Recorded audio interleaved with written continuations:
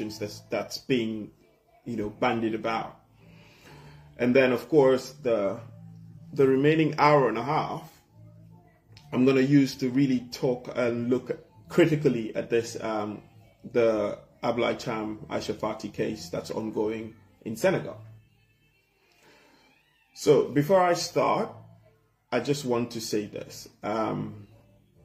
I know I had loads. I think the last time when I checked my notifications, I had over 1,000 messages on Messenger. I guess everybody was so disappointed in me for actually, losing it. I don't even know what happened that day. I just lost it, basically. And I have so many people reached out to me, and it just made me feel that, hey, you know what? Levels are different. And there are just certain things that one must maintain. So before I even go further, I just want to apologize yet again. I know I've done that on my Facebook, but I'm just going to apologize yet again to say, I'm profusely sorry, apologize most profusely for the fact that I came on my Facebook, actually lost it. And this was because I already explained. I don't even want to go back into it. I was informed about, some crazy person, disparaging my daughter and things like that. So of course I lost it. But I know I've apologized, and I'm saying, I'm sorry to all my followers and friends and people that have got so much respect and regard for me. I say I'm really sorry, and I believe that is something that would not happen again. So really, if you're watching this live, if you could just share it for me, because I want to share the live, but I need to get up and go get my other phone if I can do this properly. So I don't even know if I should, but or I should just continue. I want to share it on my other page, on my other Facebook page, but it would mean that I have to get up and go. But let me just crack on with it, to be honest. Let me just get on with it. So yesterday, I was on a TikTok, and I'm gonna ask a question. By the way, I'm just gonna ask a question. So if you could just help me through your comments. So I'm really very conversant with Facebook.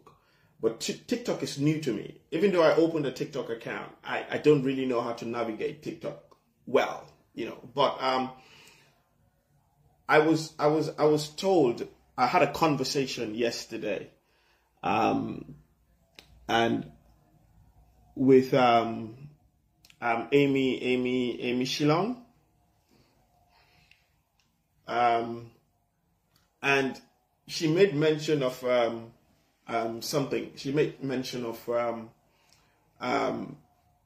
she said, the way she said it was, "Dama gesinga egg si life be." Yeah, that's how she said it.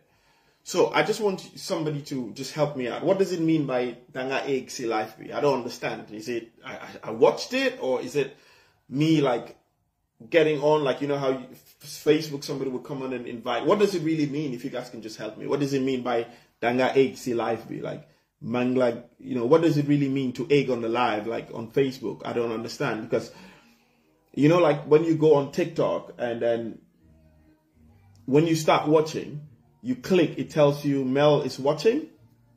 So can you just, if you guys by way of comment can just tell me what that means, like on TikTok when you say like "danga egg si life be"? No, in somebody's hajam, not mine. I can't go live on TikTok. I mean, I was watching somebody on TikTok. Like, I just went on TikTok and I saw people discussing. Yeah, that's that. If you can just whilst I go on. So anyways, to cut a long story short, when I say that I wanted to address something in 30 minutes, it was basically because when I called Amy Shillong, that I went on the live. Okay, all right, okay, Okay, I went on that person's live to contribute. So David, when you say on the live, is it to contribute or to watch? When you say the Dafa egg, is it to contribute or to watch? So anyways, to cut a long story short, so we had a conversation because I was in a group and something happened. So I was like, oh, let me call her and find out, what's going on. So apparently when I called her, I think she was already upset at me. I didn't know. Obviously, common sense would have dictated that if I knew she was upset, it meant you go on someone's live and you contributed. Okay. So common sense would dictate that if I knew she was already upset at me, I probably would have just continued on my journey and not even call her. But I didn't know. I had no idea whatsoever. So I called her, and of course she was visibly upset. And she then informed me that herself, that's Amy Shilon, that's herself, Nene Frida Gomez, Fatoumata Rahman Koka, Juka Sise, and Khadija Kinte are absolutely upset at me because I was insulting their parents. Now, of course I said to her, I was shocked when she said that. I said, me insult your parents? I was like, are you serious? I was like, how can I insult your parents? What did you do to me? Did me and you have an issue? Why would I insult your parents? I'll never do that. In fact, nobody on Facebook has heard me insult anyone's parents, be it in Facebook or outside Facebook. I think that was the first time ever. So I was like, what do you mean by that? And then, of course, she explained to me that to be honest, I'll say this. And I mean, like I always say, nobody's feeding me, so I don't have to lie or fake, or there's nobody I'm scared of that I'll say something that I don't mean. If I don't mean it, I don't mean it. I won't say it. I never went back to watch that video. Never, ever. The video was deleted. I deleted the video after, with all the calls and everything. So I never even went back to watch it. Because all I know is I absolutely and totally lost it. I don't think I've ever seen myself that way. I don't even know what I was capable of, what I would have done on that day. I don't even know. But I've never watched it. I've deleted it. I didn't go back to watch it. Now, what I said on there and what I did not say, I don't know. But one thing I know, absolutely as a matter of certainty, one thing I know is that these five people, Joka Sise, Nene Frida Gomez, Amy Shalon, Hadija Kinte, and somebody else, Fatoumata Rahman Koka, I don't think I'm drunk or to even drink, even if I drink my piss, even if I smoke kush, I don't think I'll ever come on Facebook and insult these individuals, their parents. Never in my life. Even if I had a fight with them, because I don't have a fight with them, but let's assume that I had a fight with them. I had, we had the worst kind of disagreement. It's not something I'll ever do. Never in my life. And I made it very clear, and I said it. But when I spoke to Amy Shilon, she said to me, no. I said to her, I said, I didn't call your name or whatever. Why will I insult you? And she said, for the mere fact that you said, apparently I said, that everybody who is supporting Aisha Fati or Team, she said I said Team Fati. I don't know what I said or what I did not say, but she said I said that. And I'm assuming I might have said that.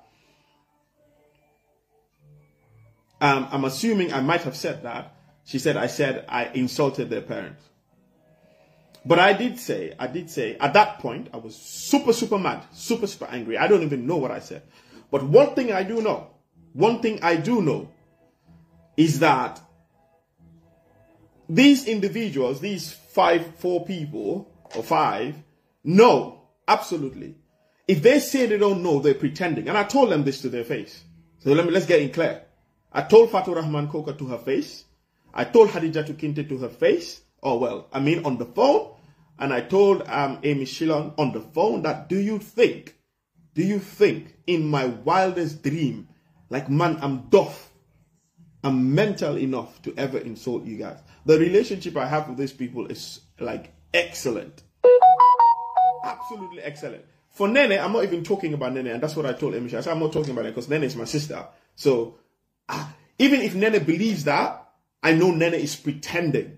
And I'm saying this on Facebook, that if Nene believes that, she's pretending maybe to be in a bandwagon with people that believe that I insult them. I'm saying this live, and I'm directing this to Nene because she's my sister, you know, because I would never, even if I were to insult the whole world, Nene is one person, because that's my sister, that's my blood, so that's one person I would never ever say that to. In fact, these people, these 5 individuals, are people that even when I disagree with them, I have my limits of letting them know my disagreement.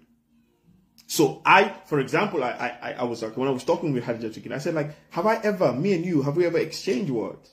Like when I'm doing something or something's going on and Hadija Kinte calls me and talks to me, immediately she says something, I'm done with it. It's a closed topic. For Nene, that's a different ballgame. Nene, I would want to do something, she would warn me beforehand and tell me, don't dare. And that's what it is. It's done. I mean, I could accurately say that the closest person in my life, maybe okay, let me rephrase. Like, say one of the closest individuals in my life is Nene. So Nene knows that even if I woke up in a mental asylum, I'm breaking. Okay, I don't know why I'm breaking. So guys, am I breaking? Is it me or is it you? Am I breaking because I'm connected to my Wi-Fi? Can you guys hear me or you can't hear me? Because if nobody can hear me, then it means I'm wasting my time sitting here. So Sabel Mane, I guess it's you because so everybody else is saying, okay, everybody else is saying I'm not breaking. So I think it is you, Sabel. So basically I just wanted to clear that.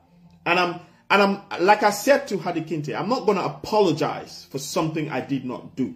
I'm not going to, because if I apologize to it, I'm giving validity to it. I'm saying, yes, I said it. And I'm coming back to say sorry. And I made this very clear when I spoke to Fatou Rahman Cook. I said, I'm not going to say sorry. I'm not going to apologize because I did not. And when I was saying those things, the last people, the last human beings, like I would have ever thought of, I didn't even think about these people. I didn't even think, like zero. I didn't think about them, sir.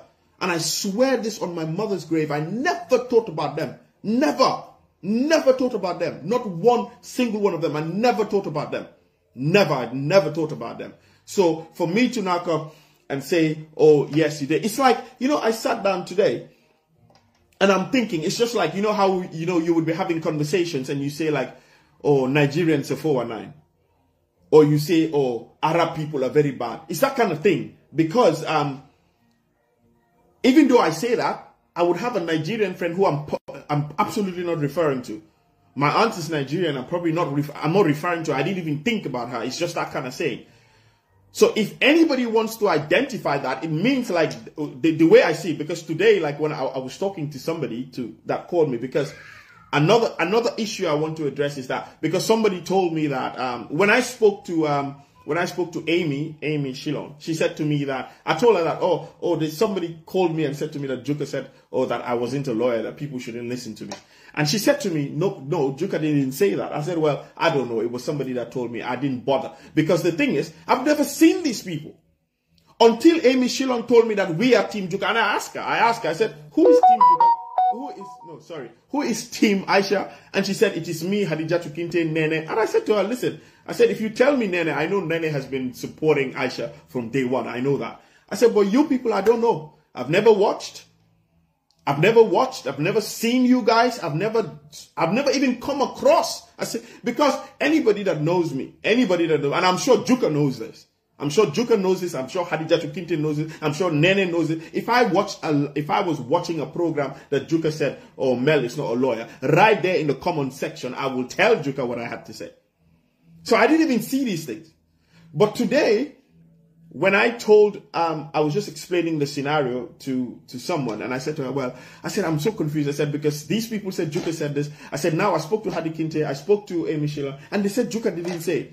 And the person said to me, yes. The person said to me, no, Juka said it. And then they sent me the clip that they did where Juka was saying, I think Juka was saying it was like, Mune advocate, musun ko gis ben court, musun ko gis muy defended, momokowa, something like that. Today I watched it. And the reason why I watched it was because I was trying to tell the person that, oh, they said Juka didn't say this. I said, you know, people just lie and stuff. And she said to me, no, she said it. She said it. And then I went and I listened to it and I realized that, yes, she said it. But does that bother me? No, that doesn't move me an inch. What I know is what is sufficient for me. What other person think about me is irrelevant. It does not bother me. You know, that's on them. It does not bother me. But one thing I wanted to clarify, I never knew these individuals because I spoke to them. In fact, I don't even want to delve into private things, but I contacted Nene, like, I think a couple of weeks ago. She was supposed to meet somebody for me, like a friend of mine that was coming to Gambia. I called Fatou Rahman Koka to, you know, congratulate her on her show that she started. So it doesn't even make... Hadija Tukinte was on my wall, my picture. She was the person on my profile picture until I had somebody was messing with me, and that was when I changed the picture to you know, to caricature that individual and put it on my... It was Hadija Tukinte who was on my profile because it was her birthday, and I was late in wishing her a happy birthday even though I called her. So I thought, you know, the best way to do it is just to, I mean, she's a sister, to put her on my profile. So when they said these things, it didn't make sense to me. So I was like, I will never. You're the last person, and I'm going to say it again. Like I said, I'm not going to apologize. I'm not going to say sorry for something I didn't do. Never. Over my dead body, I'll never do it. Never ever say sorry for something I didn't do. Now, when it comes to the bit about saying sorry because, like, they're my sisters and they offended that I came to say such words, or I used derogatory comments, or I said things, then that I owe them an absolute apology, like I did to everyone else. Like I did to everyone else, like I did to all my Facebook followers, to say, yes, I'm terribly sorry. I was absolutely upset. I went mad. I went bonkers. I don't even know what happened that night. I was very, very angry. And I've apologized to everyone. That is why I went back on my Facebook. I deleted everything. Even though I know people have shared it, I don't have no control over that. I mean, what I know is that what I'm taking responsibility for is that I know my wall is sanitized. There's nothing there that shouldn't be there. And I've done it. So people sharing it and stuff, I can't stop them. That's their prerogative. That's their right. So that I will apologize to. Like Hadi Kinte said to me that, you know what, Mel, I'm disappointed that you said that. You know, that was like a sister talking. That was somebody, like, you know, telling me what I did. So if somebody tell me like Nene is mad at me, I know Nene would be mad at me for the fact that I did that. But Nene would never, ever in the life. Well, things are possible, but maybe I don't know the others very well to that extent to vouch. But I know Nene would never ever sit anywhere and say Mel insulted my parent. Never. Nene would never say that. And I'm making this public. She would never say that. Even if Nene says that, it would be behind my back to my face. Nene would never tell me that. What Nene would say, what Nene would be angry for, what Nene would be upset for, is the fact that her brother went on Facebook and said such despicable things. Of that, I apologize to all of her. I apologize to all of her. But to say that I would never think of that. Never in my life. Even, for example, Juka. Even if I was going to have a fight with Juka, it was something that would not even happen because everybody on Facebook knows the way I'm, like, one of my greatest idols, somebody that I'm talking about all the time, somebody I worship, somebody I love so much, is Juka's sister, which is Dr. J. So you think I would go and insult Juka's parents, then it's like I'm insulting Dr. J. That's something that never, I didn't think about these people. In fact, until yesterday, I didn't know these people were Thiam Aisha or whoever. I just said that because as far as I'm concerned, I was told that, you know, some idiotic person was insulting me, insulting my daughter, and there were people there that are supporting Aisha Fati, commenting and saying whatever. So that was what I was referring to. That was what I was referring to. You know? That was what I was saying. But then I want to address the reason why. So that's it. So I'm just gonna make it. I'm just gonna make it very clear that I apologize most profusely for coming out, saying those things. I apologize to everyone, to all my followers, to all my sisters, to people, to Nene, to Juka, to Fatou Rahman, to Amy, Shayla, and Hadija Tukinde. I say sorry for speaking like that or saying. These people have known me, okay, Nene have known me almost all my life. The other people that met me on Facebook, they've never seen me spoken that way. People, I've been on Facebook longer than all of them. All of them. And I've looked at all of them, their accounts. From Fatoumata Rahman Koka, to Nene, to Juka, to Hadi Kinte, to Amy Shellon. I've been on Facebook. The year Facebook started, the month Facebook started is when I opened the Facebook account. So I've been on Facebook longer than all of them. Longer than all of them. I've been on by this particular Facebook account. My other Facebook account was my Femi or whatever my other name. But this particular Facebook account has been on Facebook for 18 years, and you guys can cross check it. Since 2007, it was on Facebook. So you can check it. So nobody has ever heard me in and outside Facebook speak like that. So if anybody wants to judge me and judge me based on that one instance where I was pushed to the wall, then that's fine. That's your business. I really don't care. You can go ahead and do that. You can go ahead and do that. But that is just one isolated instance. And all these people, especially Nene and Hadikinte, can testify how much people have done so many things to me, try to do, and I will never respond. I always say, I don't care. I don't care what is being said. And the other thing that I've always said, which I've made very clear, is that if somebody is insulting me, don't send it to me. Don't send it to me. I don't want to see it. I've blocked a few people who are my friends. I blocked them because they sent me stuff that people are saying, oh, she's insulted. I said, I don't want to see it. Because the way I understand Facebook, maybe I don't understand TikTok. I understand Facebook very well. And I've programmed my Facebook in such a way that I don't see things I don't want to see. And if Nene is honest, Nene will tell you guys, because we've had discussions on, some people that were doing stuff and everything, and we both say we don't see them anymore. Because she knows, we talked about it. I don't see it. So all these things that was going on, I don't see it. I don't even know. But am I mad? Am I mental? Am I crazy? Am I crazy like me? The people that I roll with on social media, like Juka, Hadikinte, Nene. Well, Nene, I don't like to include Nene. I'll forget about Nene. I'm not going to mention Nene again because Nene is my sister. So the other people that I roll on social media, you think me I'm crazy? Fatou Rahman Koka, what haven't I shared with Fatou Rahman Koka?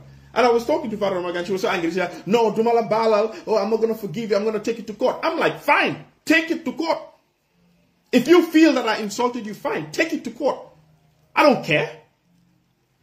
The mere fact that I called her, I called Fatou Rahman Koka, and I say to you that Fatou Rahman, no, I didn't insult you. Man, anybody that knows me, am I scared of Fatou Rahman Koka? Am I scared of Juka? Am I scared of Adikite? Am I scared of Amy Shellon? No, I respect them. I accept them as my close people, but I'm not scared of them. If I insulted them, I wouldn't come back and say, oh no, I didn't. If I told Amy Shellon, I say if I was insulted, I would call you guys your names. But am I mad? Did I come across some different brand of kush that I will insult Amy Shellon? Me, Melville? I wouldn't even insult her, let alone insult her parents. Amy Shellon's sister, Seiture, is like one of my closest people in this life. Seiture knows we will fight, we will bring the roof, that I will never dare insult her parents. Who on Facebook can ever say they've heard me insult one person's parent or even insult a person? I don't do it. So I wanted to make that very clear. I don't do it. Now, if anybody say you're going to take me to court because I insult you, that's your business. Carry on and do it.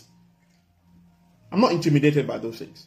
The mere fact that I've come, I didn't even stop there. I called all of them. Some I reached, some I couldn't reach, some I sent messages to, some ignored it, but I made sure I cleared my conscience so that these individuals know that I would never in my lifetime, go and insult them. And I said it very clearly, I will not apologize for something that I did not do. Because I did not have the mensre, I did not have the mindset. I never thought about them. I didn't even know they were supporting Aisha, apart from Nene. I didn't even know. I've never seen. And when I spoke to them, I'm doing it again, I swear on my mother's grave, on the life of my kid, I never saw them. I've never seen Amy Shellon share anything on Facebook that made me believe that I didn't see these things. Fatou Rahman Koka, I didn't see nothing. The only person I know in my heart, Hadikinte, none. The only person I know in my heart that I know is supporting Aisha was Nene. And I knew that. And that was clear. So, what I will apologize to them for is for me, as a brother, as a friend, somebody they roll with, to hear me speak in that manner, speaking that, I totally apologize. And one thing I can assure all of them, including my Facebook friends, including what I said to my family, including what I said to people, is that it's never going to happen again. It won't happen, sir, because I won't see anybody insulting me. Because I've made it very clear to my friends. You send it to me, I'm going to block you. I don't want to know. Let them carry on. Those things don't bother me, don't move me. You can say whatever. In fact, you can say I just killed somebody. Do whatever. It doesn't move me. So that, I'm going to finally repeat, I apologize most profusely. Now, the second to last thing before I get into the Aisha Fati case is this bit that I asked. Because when I spoke to Amy Shale and she said to me, Dama gisinga egg life. And I didn't understand because me, I don't understand TikTok. So when she said I egg life, today I went on TikTok and I don't see the thing. So when I go in, it will tell Mel is watching. And they know because they will tell me, oh, Mel, X-singer, you know, that kind of thing. Oh, Mel, you're here. So I don't know if that's what she meant by egg or not. But somebody has clarified for me when I asked the question, and that egg is like I contributed to that person's life. Now, I want to make this absolutely clear. And I'm speaking, I know this is Facebook. I know somebody will give it to them even if they're not watching. I want to make this very abundantly clear. Now, one, I will never, like I said, I will never go on somebody's TikTok and insult all of these people that I mentioned. Amy, Juka, Hadi Kinte, Nene. Never. I will not go and insult them on any platform. I will not even mention their name, let alone insult them. Never in my life, yeah? But I want to make this clear. If these individuals, and now I'm speaking to Auntie Amy Shailan, because she's the one that said that to me, that I saw you going on the live. I think Fatou Rahman Koka said that. But for me, I came home and, you know, the whole time, you know, like me at night, I don't sleep, I'm processing everything they said. And I said, look here, you are rolling, you have your platforms, you're sitting there with somebody that has been insulting my parents for 5 years. I didn't question any of them. It didn't change my relationship with any of them. I was on a Facebook Live when Juka asked me to take a position because that crazy, idiotic girl was arrested.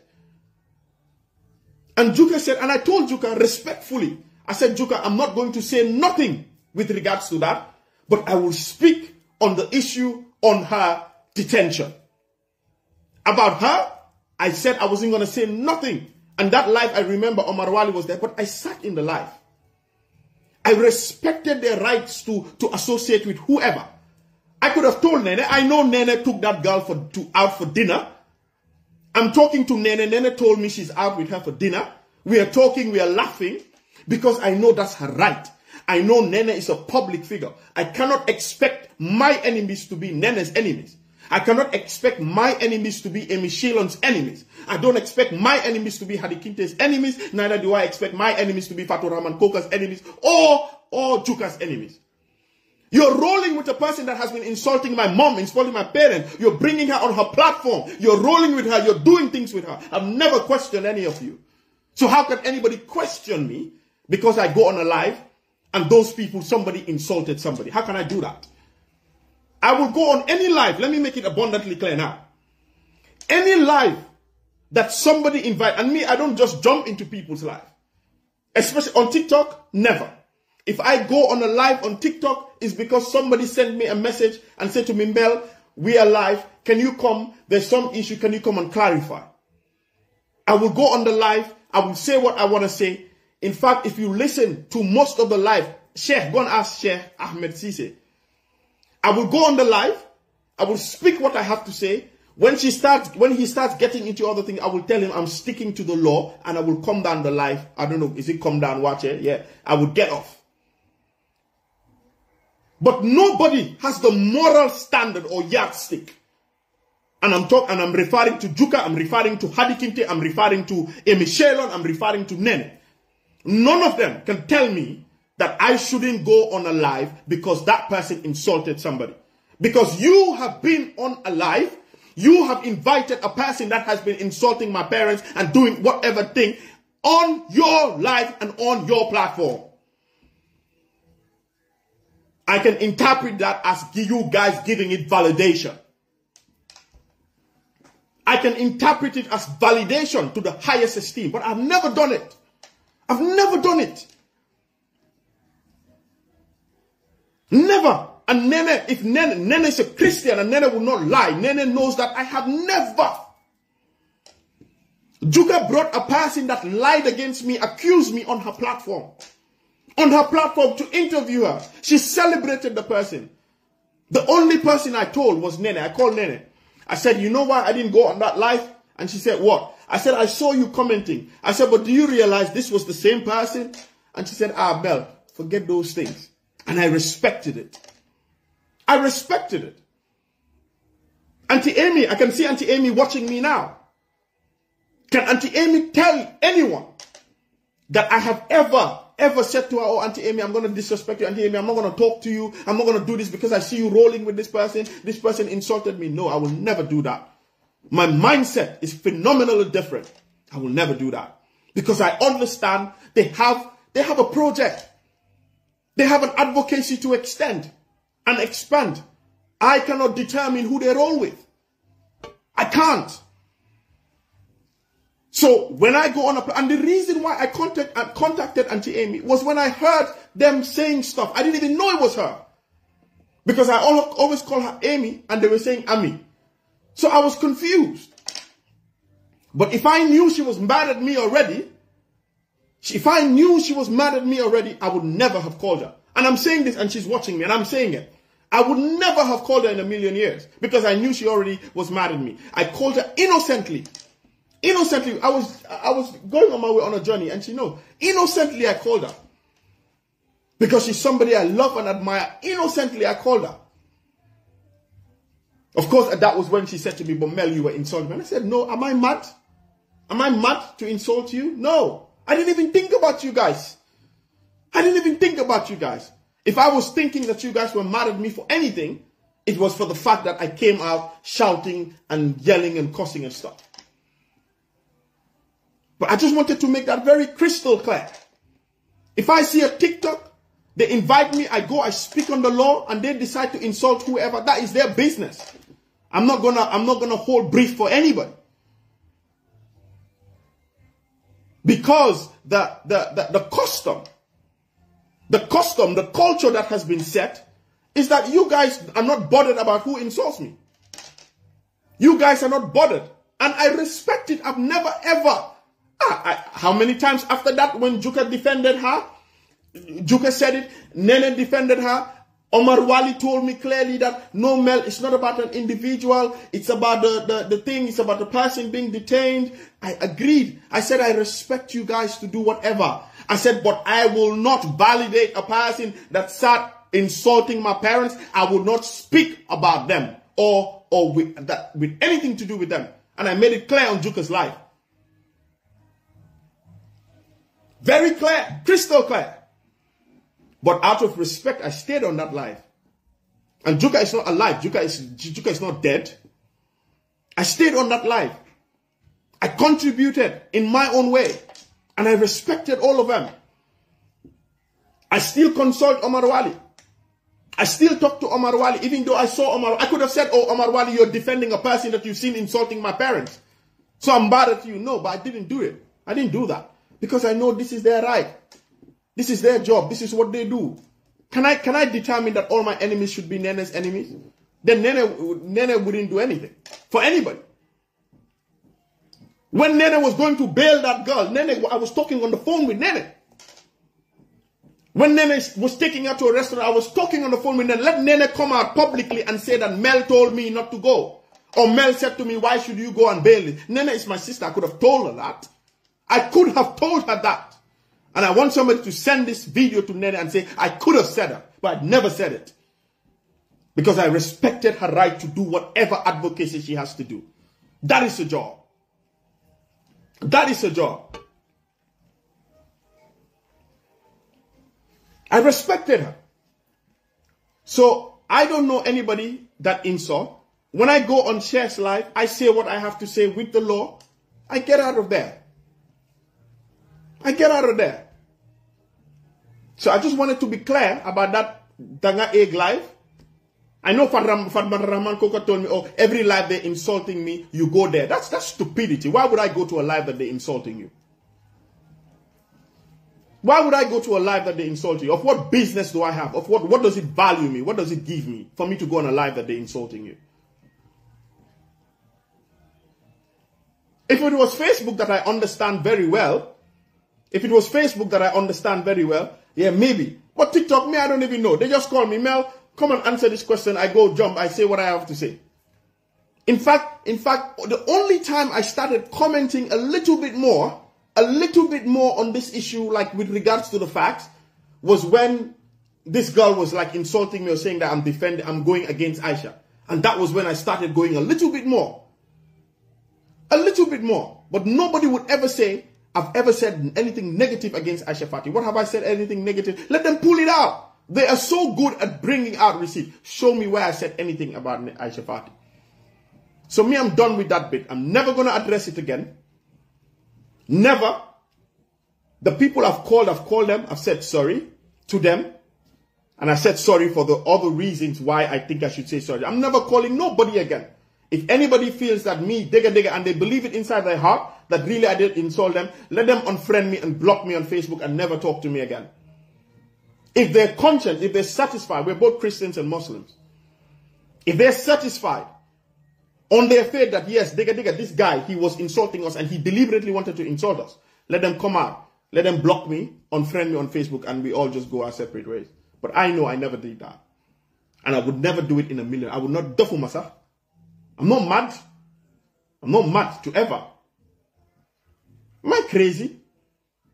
The closest person in my life. Anyways, I'm not even going to go back there. Now, so basically, so like I said, today they sent me that video. And it's the particular video they sent me where Juka was saying, I should go and apologize to Aisha's parents because I said, how can I say that? Because I, as a lawyer, should know that I said that Aisha was charged for another crime. I listened, and because I didn't have time because I wanted to do this live and I had other things to do. I wanted to go back on my own life to really check to see whether that's what I said, that she has been charged on a second offense. Because if that's what I said, then I misspoke. Because I did not intend or meant to say that she was charged on a second crime. Because that would be stupid for me to say she was charged and then I say, but she's being investigated. No. What I think I said was that the reason why Aisha is detained was that because of this other matter, this other offense of fraud, and that's why she was detained. If at all what Juka is saying, or whether she said that to disparage me because she says I'm not a lawyer, I don't know. I'm gonna go back. I'll take time by the end of the day tomorrow. I'll look at what I have said. If I said she was charged on a second offense, then yes, she's not been charged. So I don't know how I would have said that because I know I've talked a lot. No, Amy, I didn't even know the lady insulted me in their lives. You see, you're just telling me now. I didn't even know she did that on their lives. I didn't even know. But I don't care. I don't give a damn about that, to be honest. I don't care. If anybody thinks I care, they've made the greatest mistakes of their lives. They know I don't care. To be honest, I don't care. But I didn't know. But just thanks for bringing it to my attention. I didn't even know. I thought she was doing it on her platform. I didn't know she came to their platform to do it. But to be honest, I don't care. I'm at a point in my life right now with everything that is going on. I mean, them saying that I insulted them when they know that I will never insult them. To be honest, I'll tell you as a fact, and I'm saying it live on the other, I don't care. I really do not care at this point. I mean, whatever's going to happen. Relationship, silver, we all part and go our way. That's it. I'm done. I don't care. But thanks for letting me know, though. The other bit that I wanted to say, yeah, so going back to that old, the video they sent me today, and the reason why they sent it, because I was telling the person, oh, but they said Jika didn't say that, but I listened to what she said. So she said that, oh, Musumako guess, yes, don't Musa guess because haven't Loma that much. You don't know me that much. We don't roll like that, so you'll never see that. But if you think that way, Salam, it's well and good. We move. Me, I don't really care. Juka did not send me to school. Nobody else sent me to school. So whether I'm a lawyer, whether I'm not a lawyer, that really doesn't have anything to do with Juka. It doesn't have anything to do with anybody. If Juka feels that I'm not a lawyer and that is what really makes her happy, then I respect that. I'm not gonna, say anything towards that. I totally and wholeheartedly respect. That's her opinion. And then, we just move on with that. That's not really, that doesn't matter to me. But what matters is the fact that if I said that she was charged on a second offense, then I must have misspoke. Absolutely, and I would take my words back because that's not what I meant. What I meant was, she was being investigated and that's why she's under detention for that offense. Okay. So that's it. I'm done. I think I spoke more than 30 minutes, but that was my 30 minutes that I wanted to explain. And finally, again, I will reiterate, I say sorry and apologize to everybody, to all you guys watching me, my Facebook friends, followers, for seeing me in that way. I totally apologize. It was just a result of this girl putting my daughter into her stuff, and that's why I responded. But I've never responded. Never. Nobody can say I've ever responded. And like I said, and I'm going to repeat again, if anybody wants to judge me on that one single mistake and error, carry on and do so. That's your bloody business, to be honest. I don't care. Do it. I do not care. I know who I am, and that's what is sufficient for me. Anyways, so let's go into this case. Now, the first thing I want to address is this confusion, because the most rife confusion is this notion that the case in Dakar is a civil case and not a criminal case. So the first thing I want to say is that is false. The case in Senegal is indeed a criminal case and not a civil case. There's nothing that anybody should tell you. There's nothing that anybody should say. There's nothing that anybody should make you believe that it is a civil case. It is not a civil case. It is a criminal case. Now, how do you distinguish between a civil and a criminal case? The mere fact that it is not the lawyers, it is not the private lawyers of Thiam that are prosecuting Aisha, that are taking this case on, but it is the public prosecutor of Senegal under the justice delivery mechanism of Senegal, tells you it is a criminal case. Thiam made a complaint, and on the basis of his complaint, the prosecutor deemed that there was sufficient evidence to prosecute this case, and that was why Aisha was arrested. Now, I'll tell you something else. A person cannot be arrested on a civil case because it is between two individuals. The prevalent rule and procedure and regulation guiding a civil case is that the parties are seeking justice, but it is outside the domain of the state. The state is not involved. They have not committed an offense. But I want to make certain things clear. That because a person decides to take something through a civil route, does not mean that there is no element of criminality. What do I mean? I'll repeat again. Because a person decides to take a matter through a civil route, does not mean that there is an absence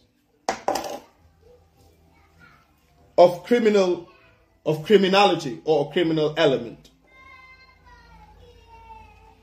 Now, I'll give you a simple example and a simple scenario. If I walk outside this door, and my neighbor gives me a hot slap, dislocate my jaw. I'm going to repeat it. If I walk out this door now, and my neighbor gives me a hot slap and I dislocate my jaw, I can come back into my house. I can try to mend my jaw. And tomorrow in the morning, I will go to the hospital. When I go to the hospital, I will be treated for my fractured jaw. I will be treated for my fractured jaw. Now, I don't know for other places, but let's say in England, you would have a medical report. You would have x-rays. This would be on file. Now, I wake up a week after, I consult my lawyer. And I say, I'm taking my neighbor to court. I'm suing him in court for causing damage to my jaw. And for the fact that for the past 1 week, I have not been able to go to work. So I have had loss of earnings. And that way I'm suing him because he damaged my jaw, which as a result, I couldn't go to work. So he has to pay me. And I take him to court.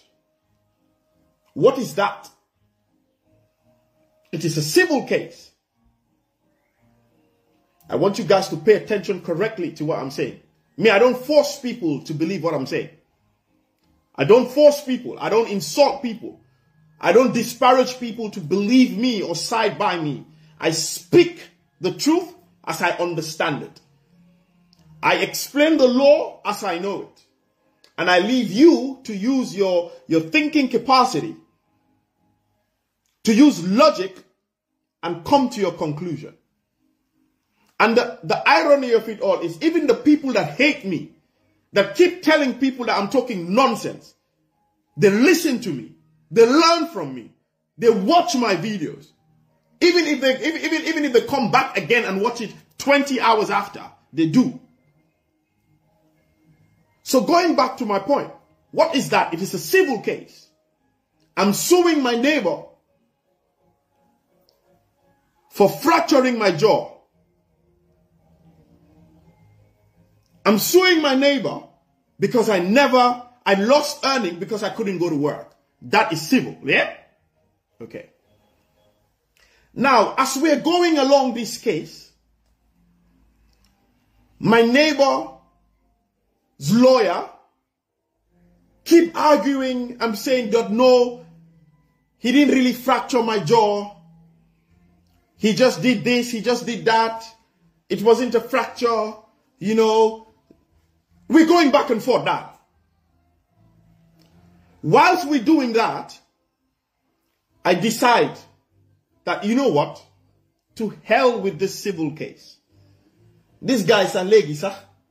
He wants to yab me. I go to the police. When I go to the police, I lodge a complaint that I walked out of my door and my neighbor slapped me. And the police asked me what evidences I have. I give the police report, the medical report. I show them my fractured jaw. I show them x-rays. To add to the evidence, I showed the defense in the civil suit where my neighbor did not deny slapping me, but all he said was he did not fracture my jaw. The police have prima facie evidence that has been established on what ordinarily people in my community would have said was a civil suit. And the police would now go for my neighbor. He would be arrested and he would be charged for assault, grievous bodily harm, or whatever it is. So you see how a civil case has now and at all times had solid ingredients of criminality where you could actually explore the criminal route and at the same time exploring the civil route.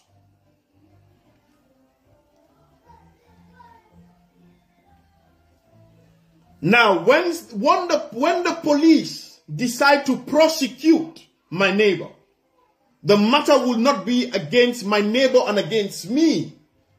It would be my neighbor against the state, my neighbor against the crown. I will not spend one dime in that prosecution. Whilst in the civil suit, I'm paying my heads off to pay my private lawyers to advance that suit. Now, once the police kickstart that criminal prosecution and charge my neighbor, does it mean the civil suit that I'm doing with my neighbor will stop? Can somebody say that, oh, you're taking advantage because this is a civil, now you change it to criminal? Can it stop? Will the police criminal suit stop the civil suit?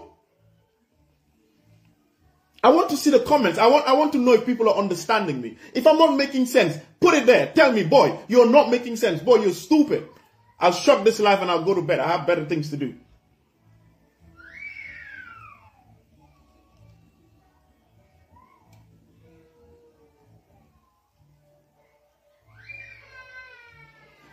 I'm sorry, guys. I have to get up for a minute. I'm sorry.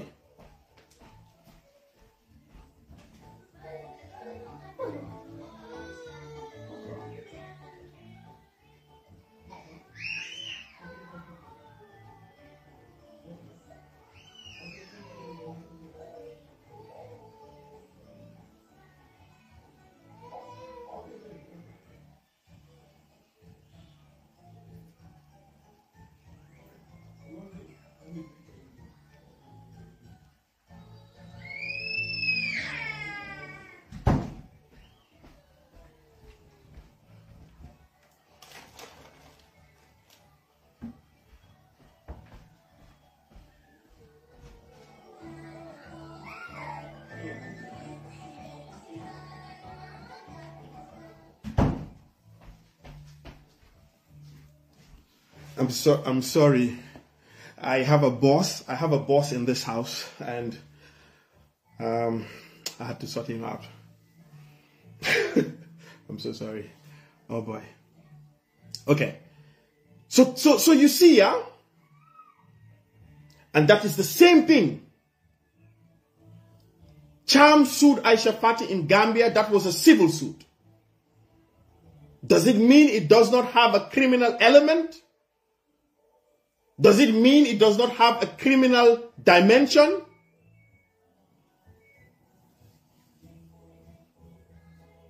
Does it mean that he's taking advantage of Aisha because he decided to explore the criminal element in it?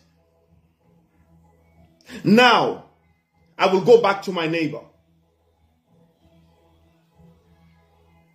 I will go back to my neighbor. So because my neighbor is being prosecuted in court, does that mean that my neighbor is guilty? Because if my neighbor was guilty, there's no need for prosecution. But the reason why you take the matter to court is to test the veracity of the allegation. You take the matter to court so that the court would look at the evidences, the court will look at the facts, and the court will come to a conclusion to say that yes, he's guilty, or no, he's not guilty. Now we go back to the issue of Aisha Fati. I'm saying there is a criminal element that has satisfied the prosecutors in Dakar, and that is why they decided to prosecute the case. Does that mean Aisha is guilty? No, I have never said that.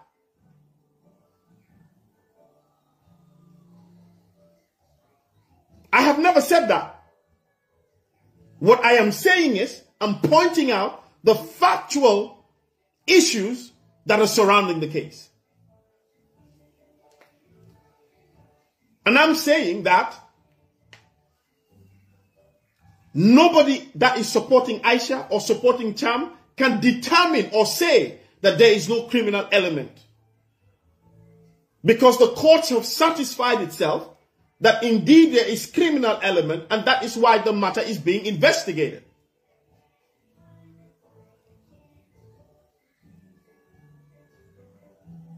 Now let's go back a little bit.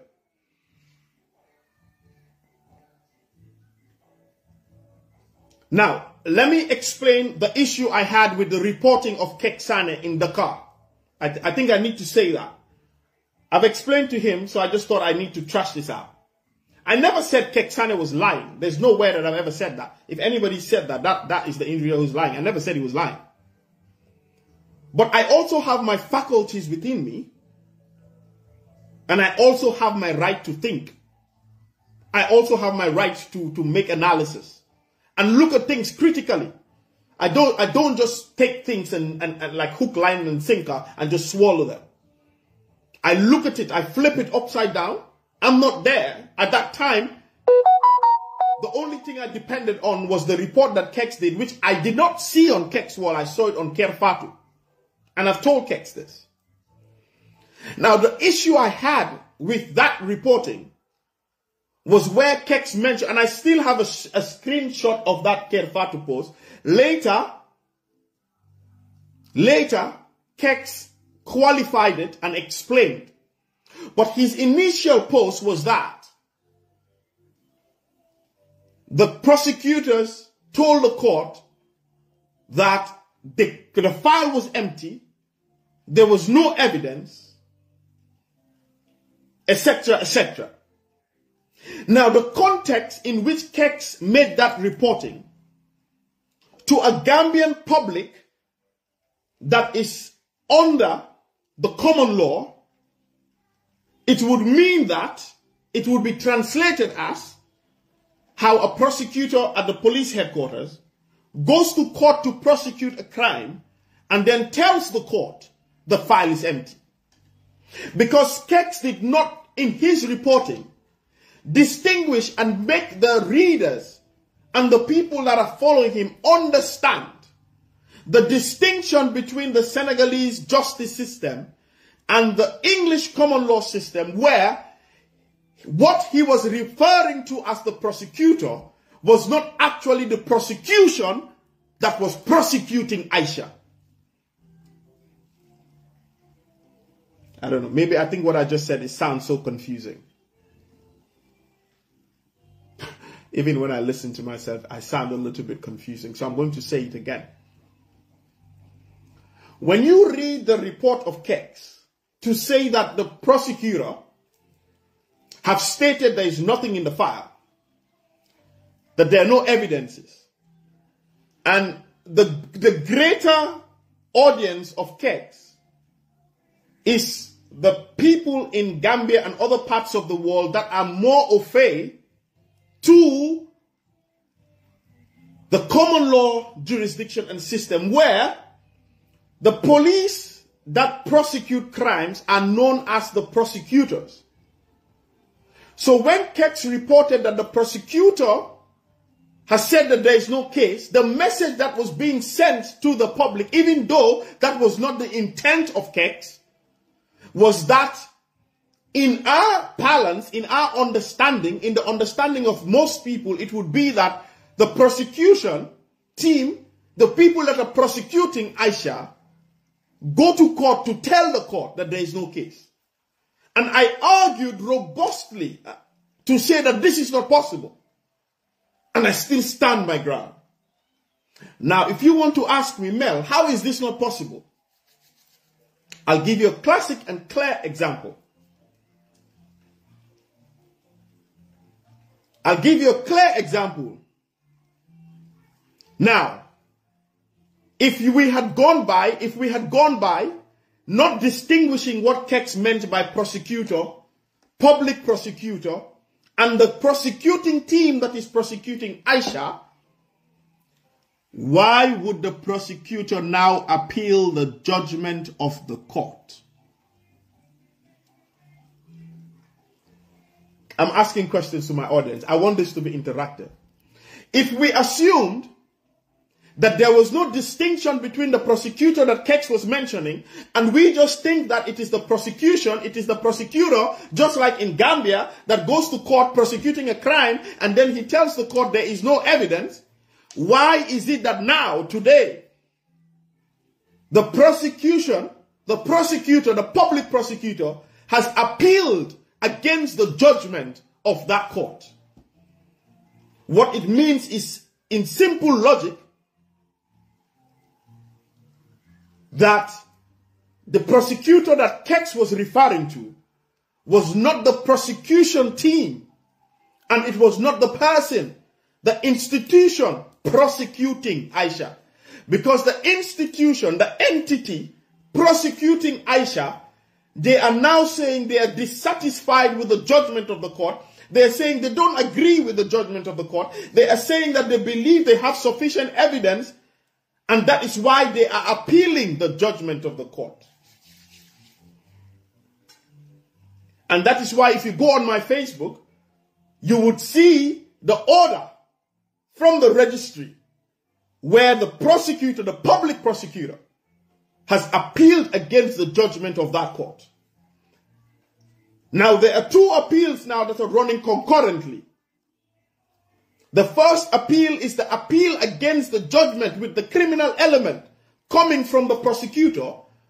And then there is a private appeal by the lawyers of Thiam appealing the fact that damages were not awarded.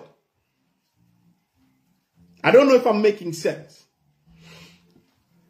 So the prosecutor that was prosecuting Aisha is not happy with the judgment. The institution is not happy with the judgment. The whole team of the prosecution is not happy with the judgment, and they have appealed that judgment. Now, not only is that the only single appeal with regards to that case, there is another appeal that is running concurrently that is also appealing that same judgment, and that is from the private lawyers of Thiam. And they are saying that they are appealing the fact that in the criminal case, Thiam was asking for damages side by side with the criminal case, the criminal element of the case, because Senegalese jurisdiction allows for that. Whilst in the Gambian jurisdiction, what would have happened is that the police will prosecute when there is judgment in your favor and it is determined. Then you would use that judgment to go to the civil court and ask for damages on the basis of that judgment. Now, I'm going to go back to my neighbor to make it easy for you to understand. So, even though I have a civil suit against my neighbor, and the police are now prosecuting my neighbor for criminal whatever, grievous bodily harm, assault, whatever. Now, if in England, in the common law jurisdiction in Gambia, I will only sue for damages after I have obtained the the judgment from the prosecution where it states that my neighbor has been found guilty. Now, if my neighbor has been found guilty and I have that judgment in my favor to say that my neighbor has been found guilty for assault, then I can use that judgment and go to the civil court, go through the civil route and ask for damages, because a court of law, a competent court, has already determined that my neighbor is guilty, my neighbor is culpable. I don't have to go back to the court, the civil court, to prove those things, because the criminal court has established that yes, my neighbor is guilty. So all I have to argue in the civil court is the issue of damages, to quantify how much have I lost. What is my earning that I lost? What has this broken jaw, fractured jaw done to me?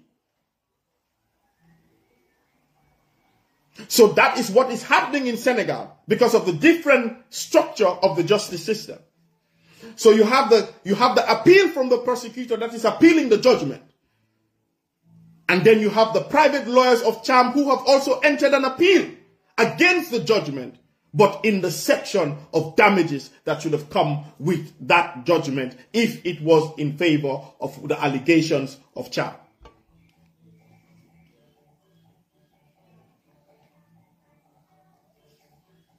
Do you understand? Are you guys getting me? Is there any confusion? You can ask questions before I move to the second part. You can ask questions before I move to the second part. If I've confused you, if there's anything that you're confused about, just ask.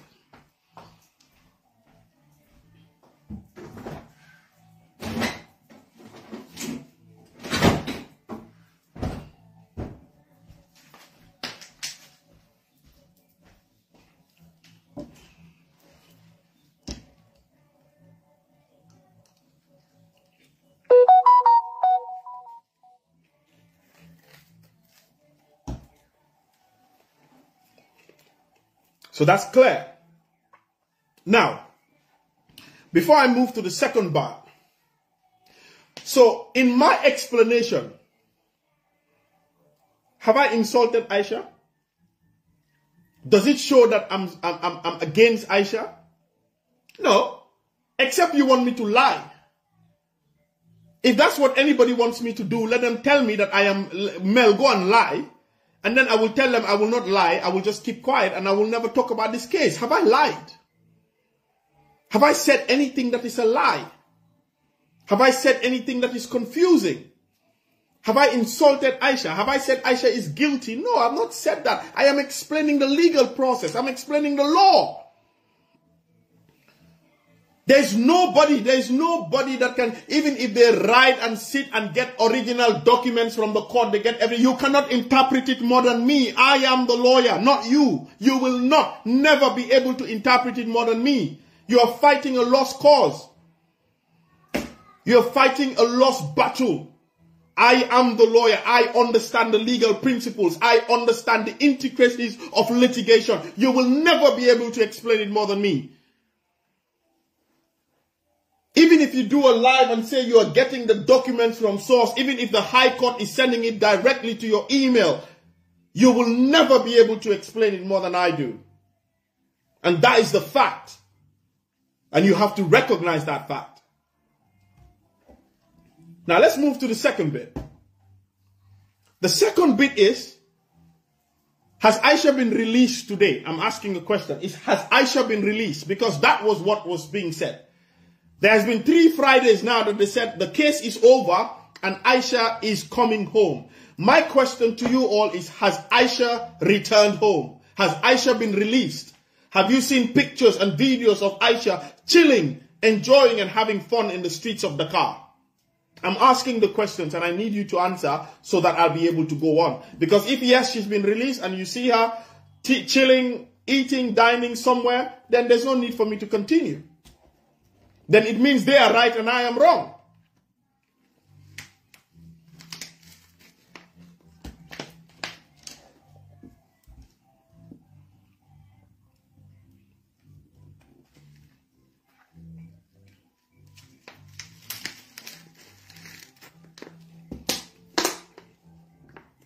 It's Friday today. The fact of the matter is everybody said that she will be out today. She will go home today. It's Friday. And I'm asking, because what I do is I analyze things. It does not mean, you see, the problem is, and this is why I say the dictator is us. We are the dictators. Because if anybody looks at what I'm saying critically, you would know that I am not against Aisha. I am putting the facts there so that the average person can understand. Now, understanding the legal process does not mean you shouldn't support Aisha. I said it, Nene said it, that even when we were doing the Bob Keita case, that even if Bob is guilty, it does not mean Dumako support. It does not mean Damagina Siganawam. So, you cannot expect me to lie. You cannot expect me to circumvent the legal process. I will not do it. I will just keep quiet and shut up, but I will not lie. You can still support Aisha.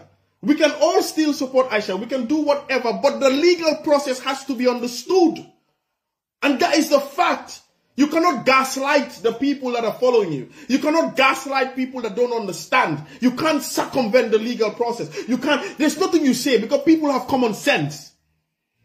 People will listen to you. They will come on. I know some people, some of us are hypocrites. They will go on your lives and say, yes, the Fafen, Hamudara. But they know what you are saying is the fen. Because they know what I'm saying makes common sense. It is logical. If the case has ended, why is Aisha in detention? You want to tell me there's no justice system in Senegal? Or you want to tell me the entire Senegalese justice system is going against Aisha? Does that make sense to you? Is that what they want you to believe? And I'm telling you, don't believe it.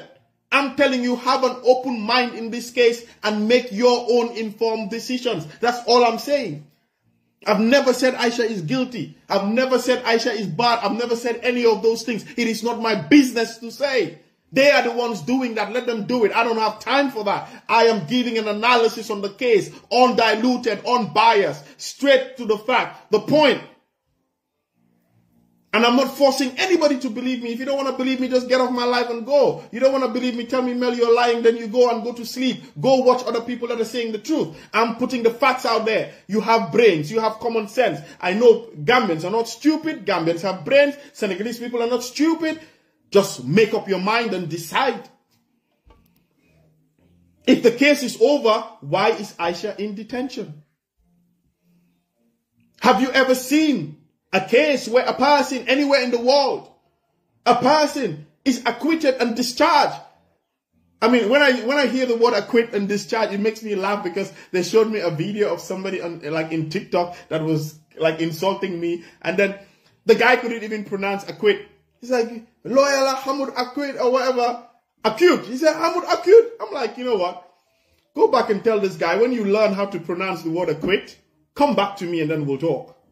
But until you can pronounce the word acquit and know what it means, then I'm not even going to give you any relevance.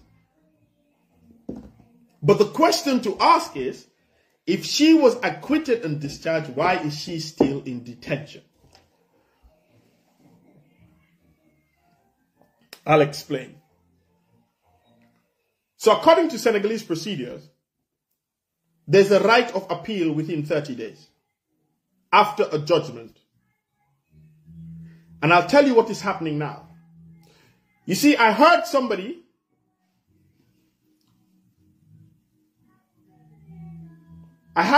say that when the case goes to appeal,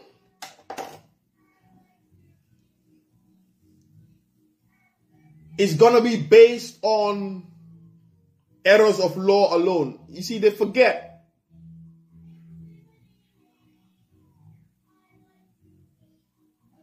They forget that the Senegalese justice system is so radically different from common law jurisdiction.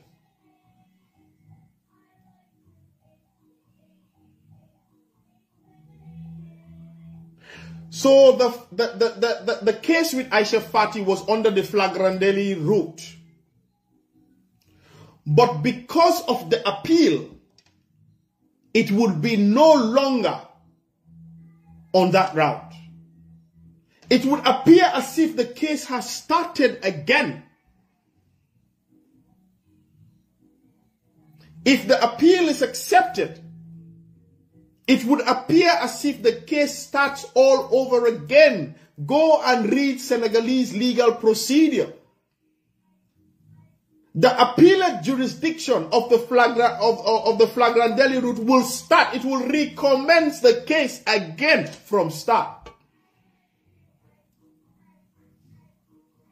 It is not like the common law system where the appeal will be based on the errors of law. No, it's different. It will start afresh on the basis of the appeal when it succeeds. And it would not be the flagrant daily route or route. It would be a different route. Now, the reason why Aisha's phone was not returned to her is because there is this period of 30 days which allows for the prosecution to appeal the judgment of that court. So, if they had not made an appeal, then Aisha would have had her phone back at the expiration of that time frame, and then she would have gone her way. She would have gone. But the reason why Aisha is in detention is not because of this case. Aisha is in detention because she is being investigated on an allegation of fraud. That is why she is in detention. Now, if anybody tells you that is not true, I want you to ask them this question. Tell them to explain to you and tell you why would Aisha be acquitted and discharged of the blackmail case and yet still she is under detention.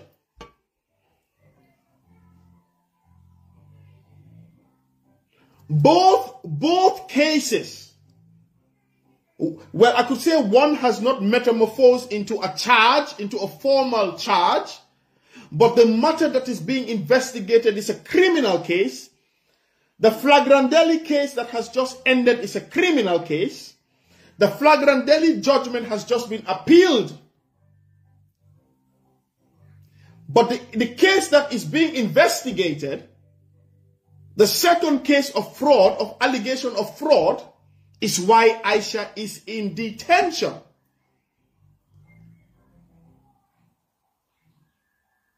So the people that are saying that the other case is a civil case are telling you a lie. Because you cannot detain a person, you cannot arrest a person, you cannot keep a person in prison, you cannot keep a person in detention on a civil case. Senegal is not Monkey Island. You cannot keep a person in detention because of a civil case.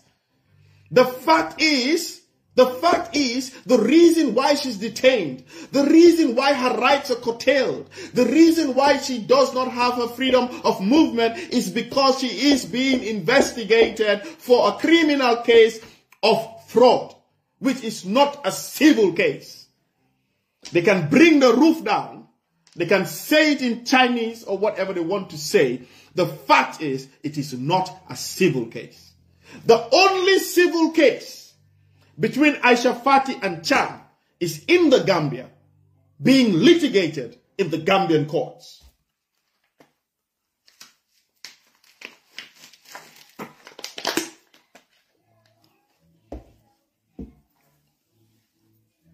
Now, let me ask another question. Oh no, I needed to tell you this. I'll tell you the exceptions to where a person in a civil case can be detained. One, if I take par os to court on a civil matter, and then I see par os at the airport with a Gambia experience ticket, with pulling along his carry-on, I can inform the court that I have solid belief. I have probable belief that par os is fleeing the jurisdiction because of the civil case. And in that instant, par os can be arrested for the fact that he has a case to answer in court between me and him. Those are the exceptions. One. So a civil suit where you believe the person is absconding, and for the person to answer to the suit and allow for the suit to reach its legal and logical conclusion, they would arrest that person to prevent that person from going. And these are in very rare circumstances, because the court always refuses to get into that bit where in a civil matter, a person is arrested and detained. That's one. Two is where a person is asked to testify.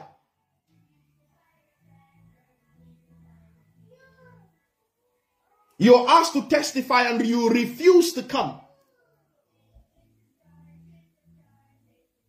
You have a supponer that has been taken out against you, and you refuse to testify. The court can ask for your arrest in order to bring you before the court to testify. These are some of the exceptions. There's a third one. There's a third one.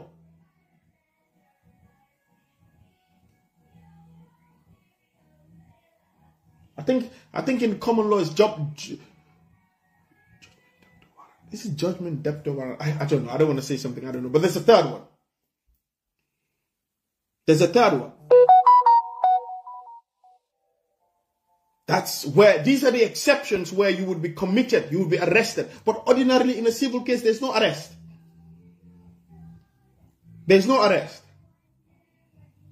But the fact is, and this is what, you see, it's very easy. You can tell people the truth.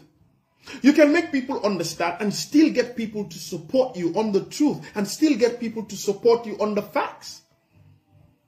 Because if you know and agree, if you agree on the fact that this is the situation, then you even have more help.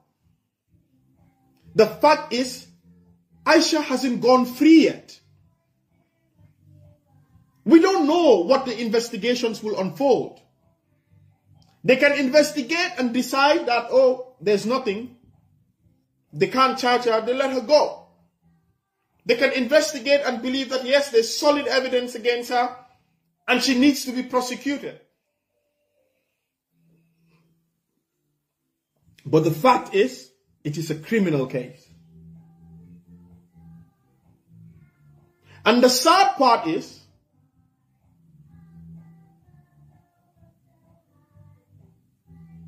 the time frame for this investigation is not carved on stone. It is not clearly defined. It is not clearly defined. So it could last, it could happen in a week. It's just like police investigations. Police cannot tell you they're investigating for this number of time. I mean, in Gambia, it's worst. In Gambia, police can investigate crimes for years. They'll tell you they're still investigating. They can investigate crimes for months. But the difference is, and sometimes in Gambia, I think it is clearly defined. Because in Gambia, investigations will be ongoing as long as they have prima facie evidence. They can put you in remand, in detention, and continue with the rest of the investigation. Especially in offenses where it is non-bailable. But the difference in Senegal is, these investigations, from what I have been informed and from what I've realized, is that they are non-bailable offenses. Because ordinarily you would have expected that Aisha would be granted bail and then they would be investigating. But no, it doesn't work like that, it seems. But the fact is, it is a criminal case. Now, lastly, I want to address the issue about the speculation that Aisha is pregnant and on the basis of her pregnancy, she would be let loose. She would be allowed to go home.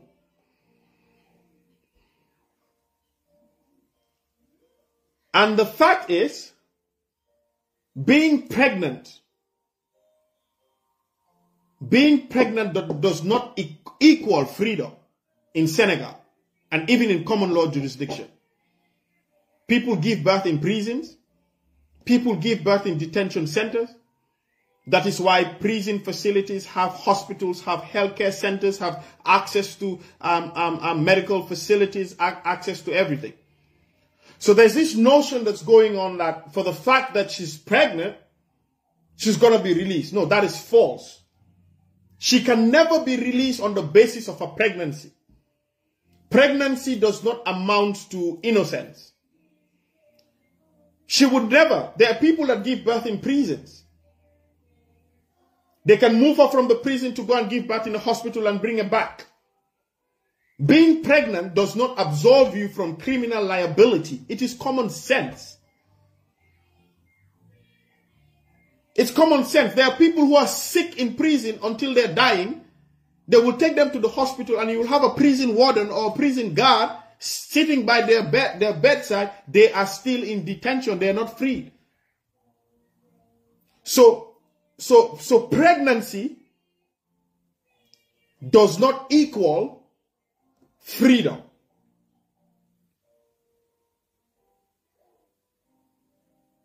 It does not. So it is a bit of a misconception there.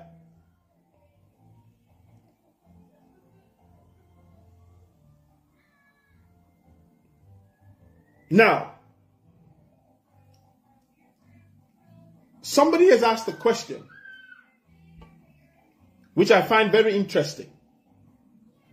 So if you look at I think it was on the Standard newspaper. Was it the Standard that I read it? Where it mentioned that the court had admitted the bank statements of Aisha in the civil suit in Gambia. I'm just giving you an example. What I'm trying to do is I'm trying to show you the correlation, how the civil suit and the criminal matter are intertwined and can be, sometimes it's so difficult to separate it when it comes to the facts, when it comes to the evidences. Now, it is alleged, and I believe so to be true based on the bank statement, and that is why I believe the lawyers for Aisha were doing their best to ensure that the bank statement is not admitted in evidence. Because I believe those bank statements would go against Aisha and in favor of Thiam. The reason why I say so is because the bank statement would reflect, because what the plaintiff, what Thiam is alleging in that civil suit is that once Aisha knew or found out that the civil suit was ongoing, that she was served to appear in court in that civil suit, she withdrew 118,000 euros from her bank account. She withdrew other sums of money from her bank account. So these are very clear indications of the way I see that the courts would interpret this is trying to circumvent the will of justice. Because the court will feel that if you are really within your rights, and you believe that you can establish that these monies were actually given to you as gifts, there was no need for Aisha to withdraw 118,000 euros, X million dollars here from EcoBank, X million from GT Bank. Because what that means and the way the court will interpret that is you're trying to circumvent the will of justice. Because if you believe that you can lead evidence in court to show that these monies were given to me as gifts, why do you want to dispose of that? And this is what I feel would also be used in the fraud case in Dakar to show that it is not ordinary. It is not, you see, when you take the reasonable man's test that the court will use to look at things, it is not a reasonable thing for somebody all of a sudden, because they're going to look at the accounts, they're going to look at the movements of funds.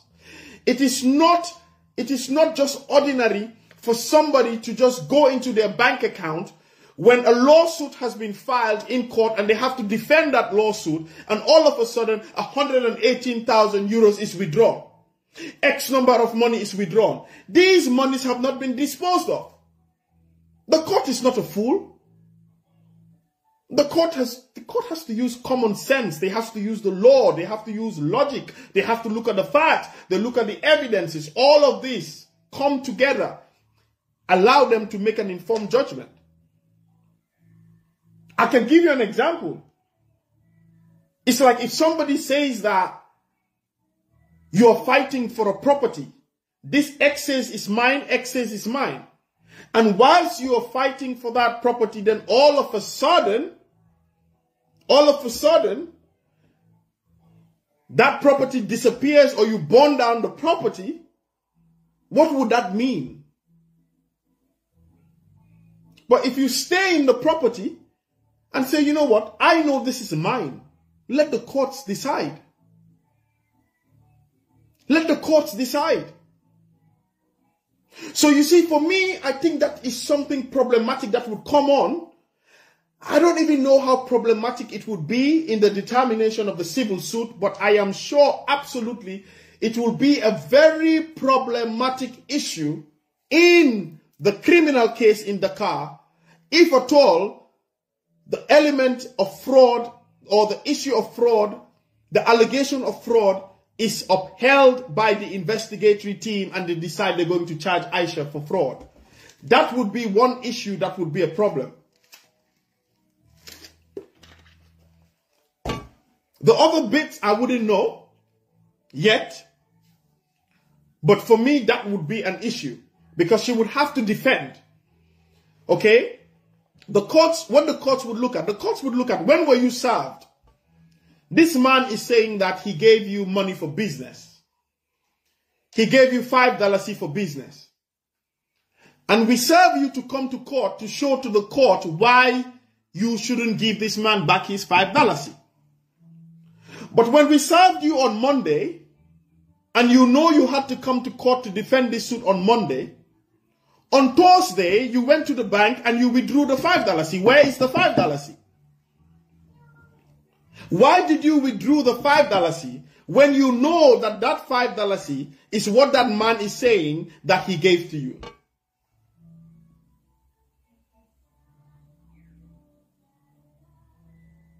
So you see how this can be used in the criminal case in the car. I don't know what the evidences are. I'm not sure of what has been presented to the investigators as of now. But one thing is clear and one thing is certain is that it is a criminal case. No amount of social media brickmanship or hustle and bustle, huff and puff can change the fact that it is a criminal case. And the sooner they accept and understand that it is a criminal case, the better it is. And somebody asked a very important question. He says, what if there wasn't anything documented to show money was given for business purposes? You see, the fact is, I've tried to explain this. The fact is, if Aisha has denied that they did not give her the money, it would be easy to tell. But the fact that she has been given the money, it is for Aisha to show that no, the money was given me for something else. Because it is established that the man gave you the money. The bank accounts, the movement show that the money is there. This is not an abstract. It is showing that the money is there. And the man is saying it is a man and his property. If the man is saying, Meyu Malako. The man is saying, Meyu Malako. The man is saying, I did not give it to you. And now you are saying, no, but you gave it to me. It is for you to prove that I gave it to you. So I don't understand this question, is documents and stuff. This is common sense. If she said that, no, they didn't give me nothing. You didn't give me nothing. Then that's a different, but then the man has to prove that, yes, I gave you. The man has to prove that, yes, I gave you. But if you're saying, yes, you gave me, it's like, I don't know, me sometimes, boy. I don't know if me, I'm the one that thinks different, or maybe like they say, I'm just stupid. Because I had to say that I'm stupid as well. I know that in all my life, I have been tagged everything except stupidity. I've been tagged everything except stupidity. If a person determines I'm stupid, I'm telling you, I swear to the Almighty God, you are even more stupid and you need to be checked.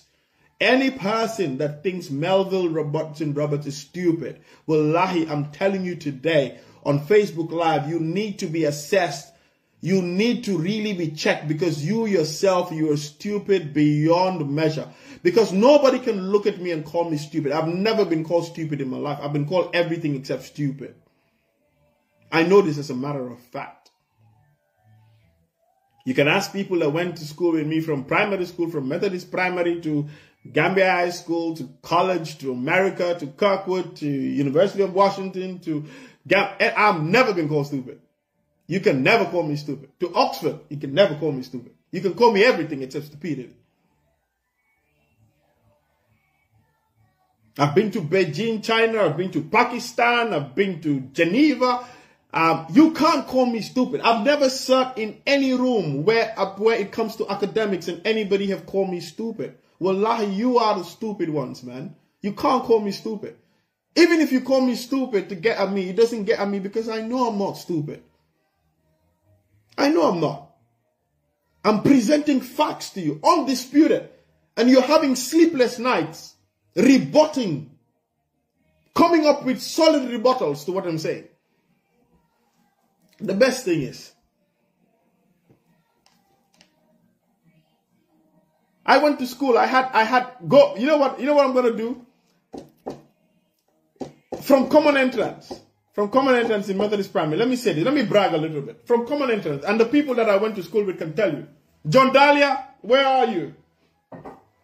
Few people that I can tell you. Common entrance. I had the highest from the first mock exam.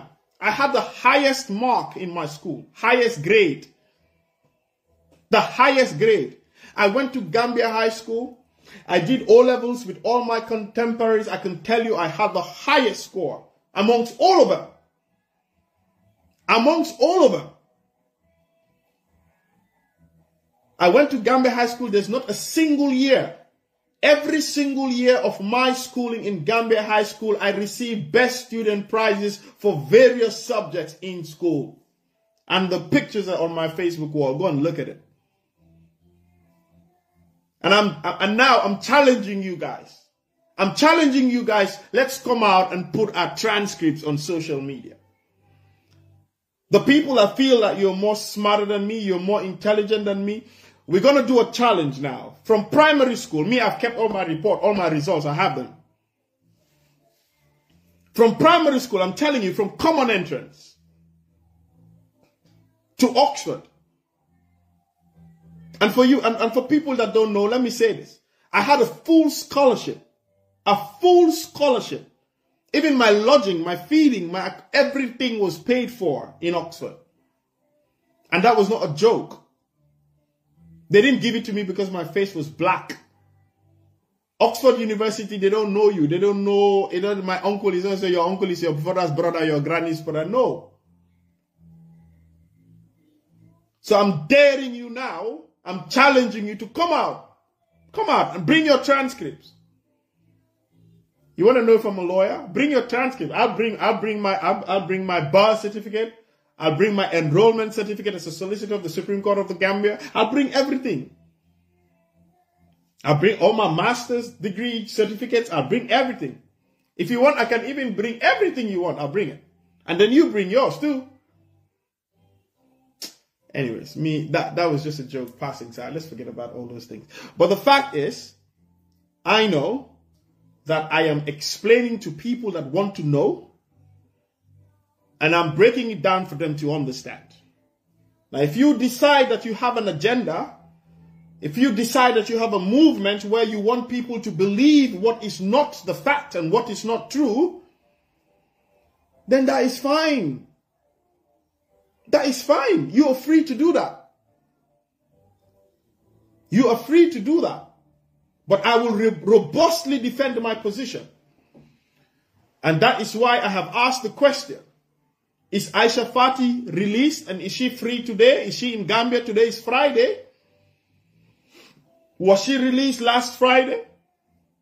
Was she released the Friday before that?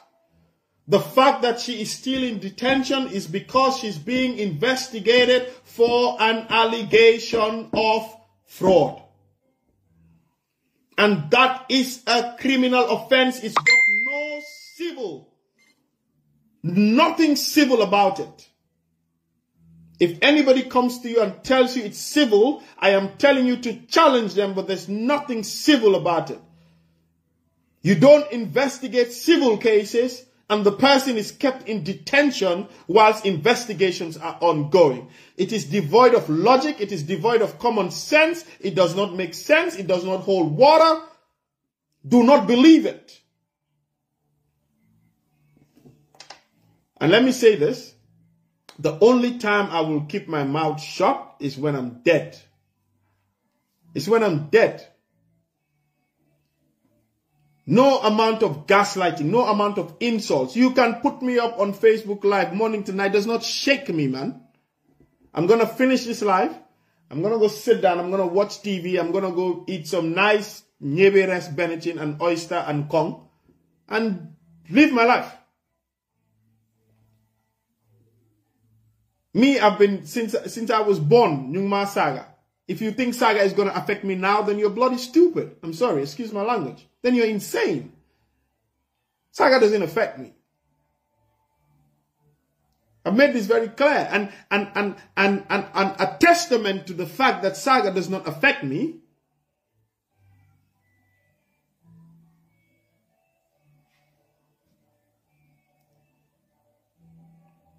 The fact, sorry, I was reading a comment and I got distracted.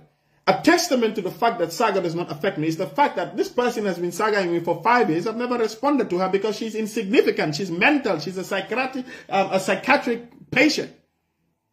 I don't listen to nothing she says. I don't see it. I don't want to know. She's downright mental.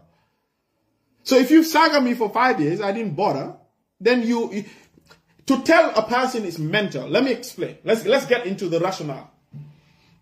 To tell a person is mental is when a person consistently and constantly takes a particular agenda, a particular path, and you're still not moved. You've done it for 5 years, I'm not moved, huh? So something is wrong with you. Because I'm not moved, it does not bother me. It has gone to a point that it doesn't even bother the people that follow you. Even the people that listen to you, it doesn't bother them no more. It doesn't. It doesn't bother me. Insult me, what does that do? You tell lies against me, what does that do? You do whatever. You can bring the whole camp. I'm not moved. Because you know what? I'm blessed. That's what people don't know. I'm blessed. I am absolutely blessed. Me, I'm blessed by my parents. I'm blessed by my mother. What is not my destiny cannot be orchestrated by any man. Let me tell you people this. You don't know me. What is not my destiny, what God has not set for me, the path that God has not created for me, there is no man born of man and woman that can derail it. There is no one who can alter my destiny. My destiny is secured. My destiny is in the hands of God. I am covered by the blood from head to toe. You don't know me. You fight me, you will see your destruction. You go against me, you will see your destruction. I hold no evil against any man. The blessings I possess, they walk with me daily. And I keep telling you people this, that even though I walk through the shadow, the valley of the shadow of death, I will fear no evil, for thou art with me, thy rod and thy staff, they comfort me. And surely, me, I don't know for anyone, I believe at the right moment, at the right time, God will prepare a table before me in the presence of my enemies. And he will anoint my head with oil. You think I'm moved? You must be joking, then you don't know me.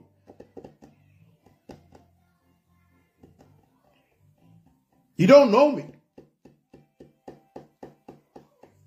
I will go through the fire, it will not burn me.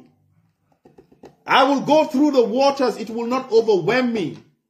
Because I know where I stand. My feet is solid on a rock. I believe in the living God. I do no man no evil. Yeah, you can say, yeah, he gets angry. He got angry that day. That don't saga, that don't know. He who has no sin, let them cast the first stone. Some of you, you do things that are more dirtier than me coming out and cussing in public. The things you do behind closed doors. The things you do that people don't see. The things you say against people that you made to believe that you are on their side. You do worse than I that came out publicly to curse. At least I have the audacity, I have the strength to come back and apologize to people that follow me and respect me. But what do you do behind closed doors? What do you do?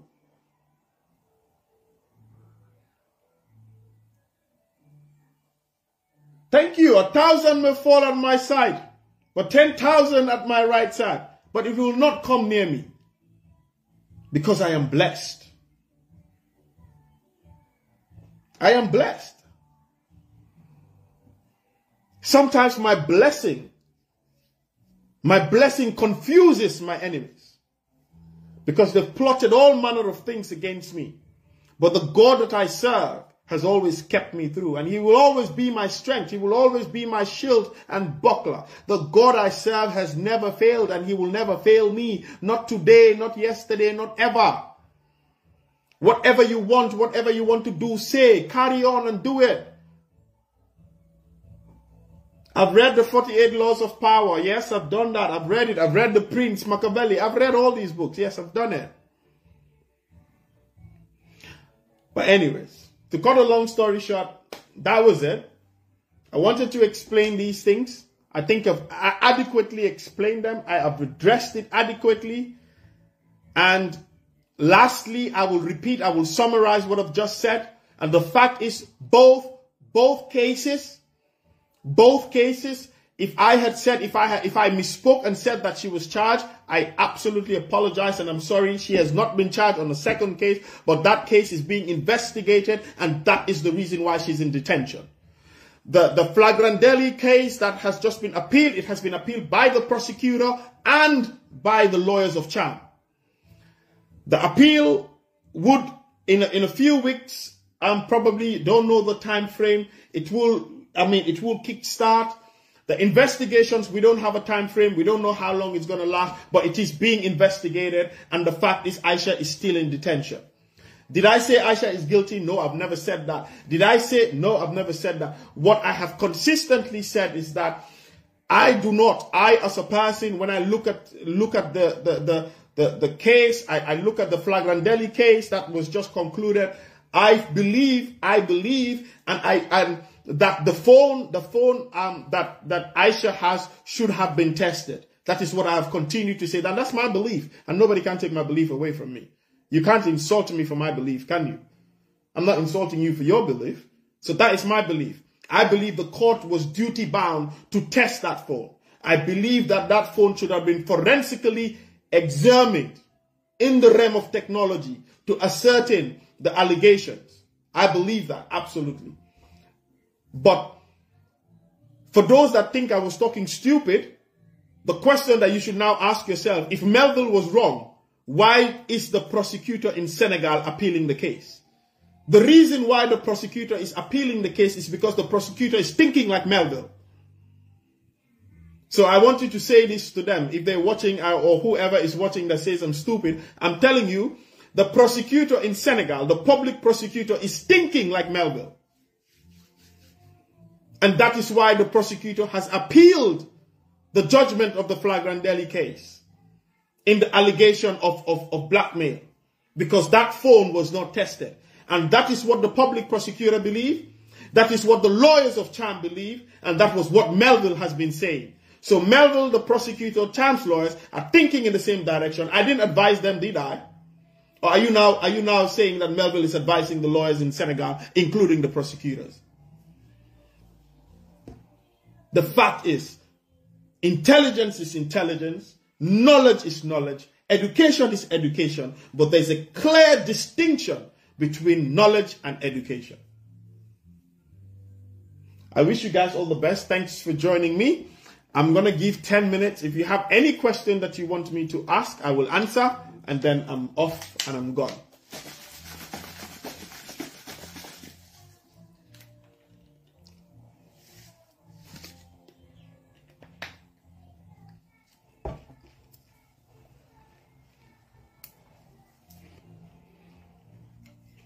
Love you so much more, Auntie Ife. I love you too. Is there anybody that wants to ask me any question? Anything I've said that you misunderstood? Anything that I said that is not clear? If there's any question that you want to ask, you can ask me now. I've got like another 5-10 minutes. I'll try to answer the question if I can. If I can't, I'll tell you I can't, and then I will go back and come back.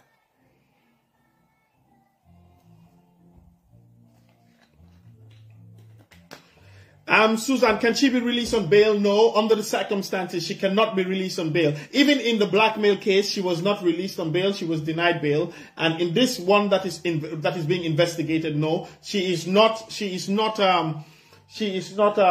can't be subjected to bail, until after the investigations. And from what I've researched and what I've concluded is that even whilst that case is ongoing, she would not be granted bail. That is what I have concluded. I may be radically wrong, but no.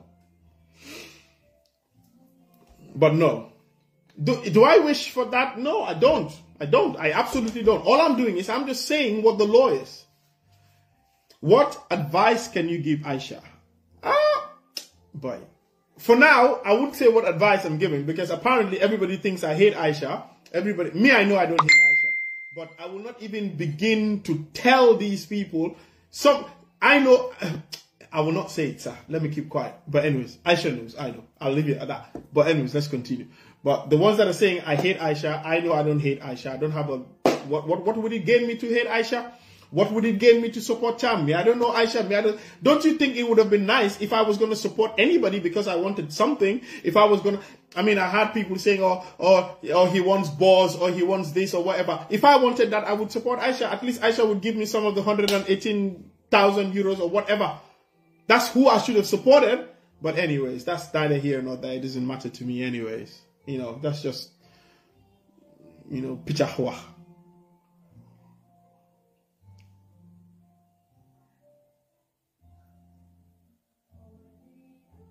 Okay. Chica, me, I'm not answering that question. They leave me. He said, how can we all come together and remove the guy that says on the one and forced to fossil? Leave me alone. Any idea if she's using the same phone? If no, what about if she changes the phone? No, she's not using the phone. The phone is still with the court, and the phone will be handed over to the court now, whoever, depending on the way the appeal goes. And I believe that phone would finally be tested. Yeah. But the phone is not with her. The phone was not given to her because they had to wait to ensure that the time frame for appeal is exhausted. So if the prosecutor had not appealed the case within that time frame, then they would have given her the phone and that matter would have been concluded. Again, let me explain. Maybe I should just explain this. Yes,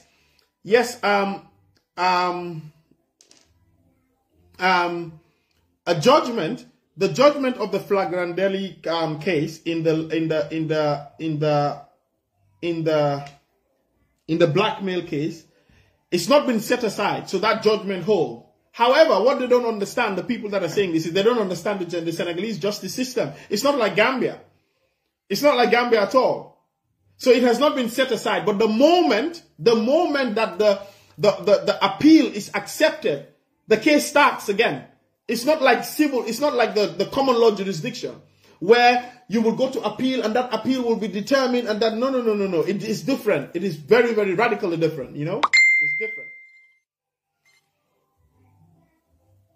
It's different. But, hey, you know, what do I know? So I've got 3 more minutes for another couple of questions.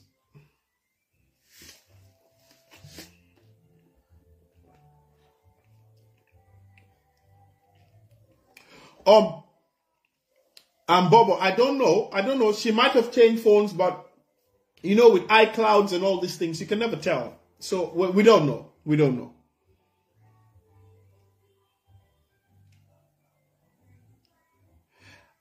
Okay, Mohammed, I know that is what they're saying, but I'll just ask you a question. If that is the case, Mohammed, if that is the case that the phone holds nothing, then I think it would have been easy for them to just open the phone and just look at it, you know, rather than deny them to look at the phone. And if the phone was with the Gambian authorities, I think it would have been different. But I don't believe that, but I really don't know.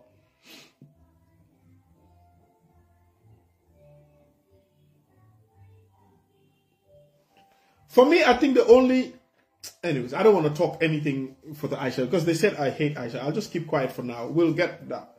You know, before all the insults and stuff, it would have been typical me to talk about this case, give my, my side on the law, and then I would have said, oh, but this is what I believe Aisha should have done. This is what I believe Aisha's lawyer should have done. This is what I think Thiam. That's what I normally do. You know, people that know me, if you've been following me on Facebook, on anything that I analyze, that's what I'll do. But since they're saying that I hate her, I've just decided to keep my mouth shut. I'll just stick on the case. I'll stick on the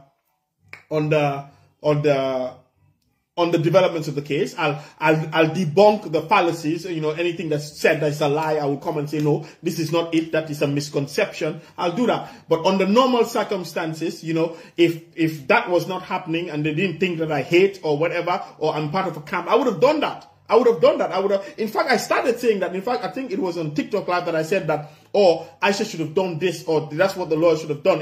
That's what I would have done. I would have given a balanced analysis, give two sides. That makes it more interesting, and people can look at my nonsense or my sense, and, we debate, we talk. That's what I love. That's what I love to do. And people think, he's idle, that's why he's doing. No, I do this because I love it. You are the ones that are idle doing what you do because you're looking for attention. Me, I do this because I like it. I will come on live. If one person is watching me, I'll do it. I'll be happy and I'll do it. Anyways, guys, I thank you so much for joining me. And I thank you for sitting here. I see so many people watching this live. I appreciate it. And I pray that God continue to be with us all. And as we call it a day. And let's see what happens in the coming days. If you realize, I haven't spoken, I've never talked about the civil case in Gambia. The reason why I haven't talked about it because I believe it's a civil case, even though now it's taking, it's taking like traction as in public attention. I still believe it's a civil case, and I don't believe that I have much to say about it or anything. So it's a civil case. I'll leave it at that. But the criminal case in Dakar, that is something that is interesting. We'll talk about it. We'll look at it. And at some point, if I have popular, if I have so many requests and demand and people want us to talk about the civil case, I will talk about the civil case. I will look into the civil case and we'll analyze, we'll discuss. But until then, thank you so much, guys. I appreciate it. Take care and do have a